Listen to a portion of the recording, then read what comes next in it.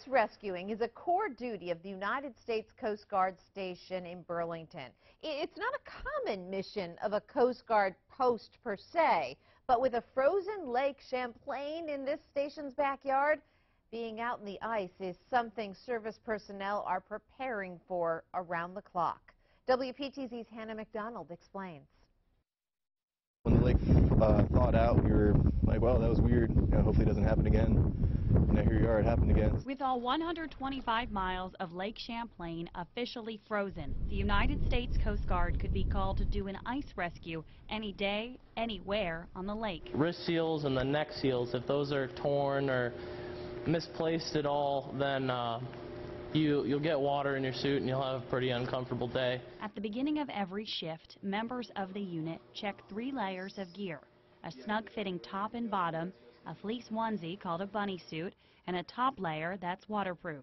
The suit's not buoyant, so we have to wear this personal flotation device, and that gives us all our flotation that we need in case we were to go through during a rescue. Locally, every lake-bordering town and city is trained on ice rescues too. Every fire department that's on the lake, they all have ice rescue capabilities.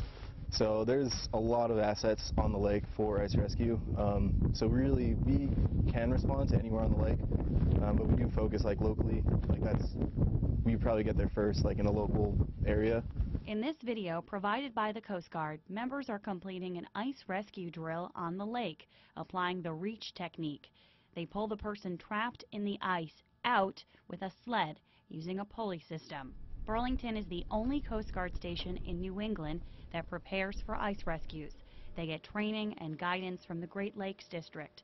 That's where the other ice rescue operations are in the country. Across the board, everyone works to make sure they're ready for a rescue, day or night. We have big flashlights that can handle it, and headlamps. We prepare for the worst no matter what. In Burlington, Hannah McDonald, WPTZ News Channel 5.